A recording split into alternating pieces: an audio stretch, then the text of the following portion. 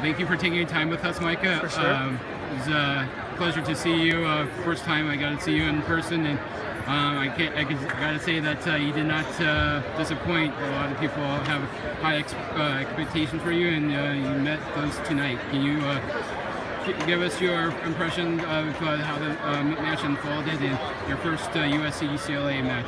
For sure, yeah. I mean, all credit to USC. They came out banging. They came out fire. And I think that they passed and served really well tonight, and they made it really hard on us.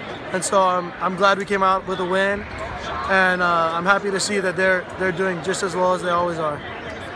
Can you tell us about the challenges and the benefits of running a 6-2 offense, and especially in MPSF? Yeah, the 6-2 offense is a pretty rare thing, and what it allows you to do is have two setters on the court. So every single second touch mostly is taken by a setter, which helps us out a lot. We're usually in system. And the hard part about it is the substitutions thing.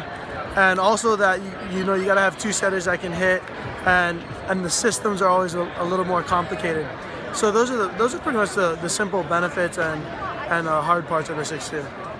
You excelled pretty much in every aspect tonight, from the service line, blocking at the tape, and also, of course, as a setter. Where do you think you most excelled tonight?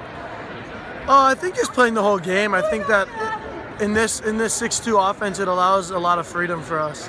And we can go out there and be volleyball players and help the team in multiple ways, because we touch the ball in different ways.